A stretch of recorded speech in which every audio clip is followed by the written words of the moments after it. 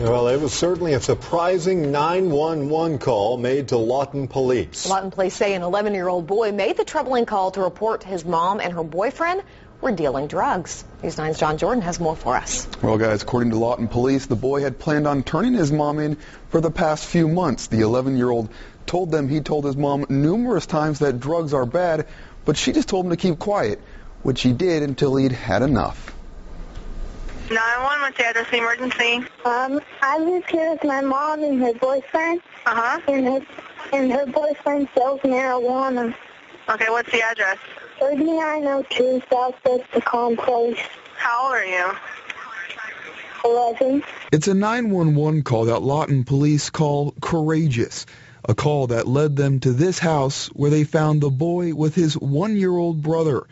Not to mention a quarter pound of marijuana, along with other drug paraphernalia.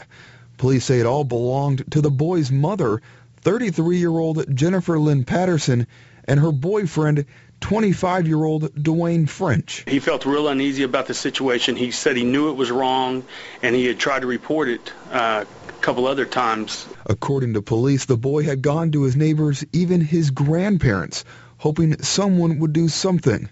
No one did. But for whatever reason, they decided that it wasn't appropriate for them to get involved. But finally, out of concern not for his safety, but his 2 younger brothers, he finally decided to call 911. He was really carefully looking after him.